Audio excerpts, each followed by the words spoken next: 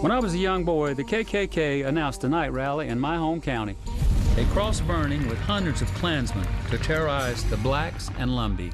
It's the viral campaign ad turning heads across the country. North Carolina Representative and congressional candidate Charles Graham of Robeson County was just 7 years old. 50 Klansmen. Not a bad turnout on a cold night. Problem is, they were surrounded by 400 Lumbees. This moment would go down in history as the Battle of Hayes Pond in January of 1958. Hundreds of normal folks deciding to stand together against ignorance and hate. Lowry shut out the light. The Klansmen scattered. Today I called up with Graham in downtown Raleigh, asking him why he decided to use this campaign ad as a launch pad to Congress. Our democracy, as recent as this year, is under attack.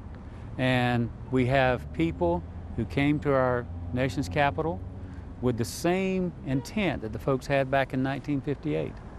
And the one difference is they were not wearing sheets. He served 11 years as a state representative, voting in support of House Bill 2, the notorious bathroom bill that sparked national outrage requiring individuals to use bathrooms according to their biological sex. I'm sorry, and I apologize, because I understand as a result of my vote, it was hurtful.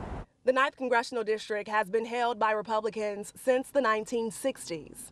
Robeson County officials tell me Lumbee Native Americans make up 40% of the population, followed by 25% whites, 24% blacks, and 9% Hispanics, with a median household of $35,000 and a population of 130,000 residents. The retired educator, using his platform, hoping to flip District 9 in 2022. My campaign is running on uniting our country, not dividing. I'm race and culture reporter Akila Davis, ABC 11 Eyewitness News.